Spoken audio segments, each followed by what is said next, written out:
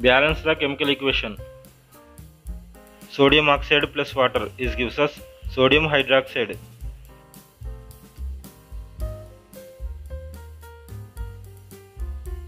In this equation, the reactants are sodium oxide and water, and the product is sodium hydroxide.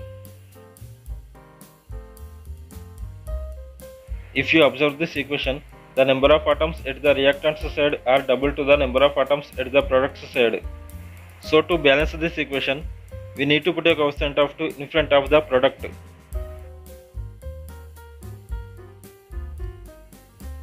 The equation is now balanced. There are 2 sodium atoms, 2 oxygen atoms and 2 hydrogen atoms on both sides.